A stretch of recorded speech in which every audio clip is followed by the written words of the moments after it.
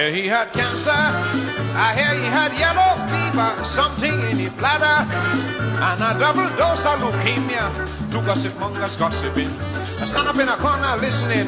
Before I could ask who they're talking about, a newspaper boy started to shout, "Hippa!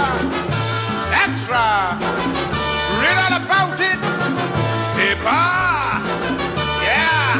Who killed the sparrow? Nobody knows. If you see this woman with a flag in she hand, she bouncing belly, telling everybody, Sparrow dead. Who killed the sparrow? Nobody knows." According to Vicky, he was always looking sickly, so he went to England for a belly transplant operation. Is the woman that they pull up in BG? Is she will walk over here on he? Another newsmonger tells she no. Is the devil take his soul for calypso? Hippa, extra, extra. Read all about it. Hippa. Who killed the sparrow? Nobody knows. Sparrow, if you see this woman with a flag in she hand, she pants she belly, telling everybody, Sparrow dead.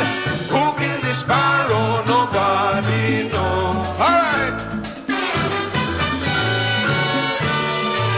Well, Big Mouth Lillian said the funeral was on television. She picky head cousin said, the coffin cost 20,000. That is why he sell the company to pay the doctor and the burial fee, while they're talking up scum Big Belly and she with the papers falling. Y'all only I see.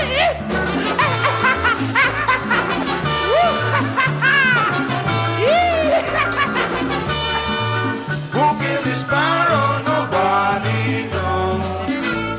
If you see this woman with a flag in she hand, she bangs she belly, telling everybody, Sparrow dead.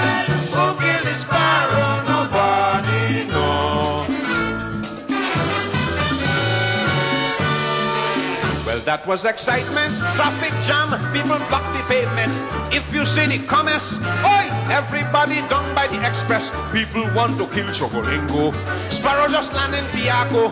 This time the evening news like the tongue with another headline by Chester Morong. Hup. Extra! Pepper! Read all about it. Who killed the sparrow? Nobody knows. Sparrow, if you see this woman with a flag in she hand, she pants she belly, telling everybody,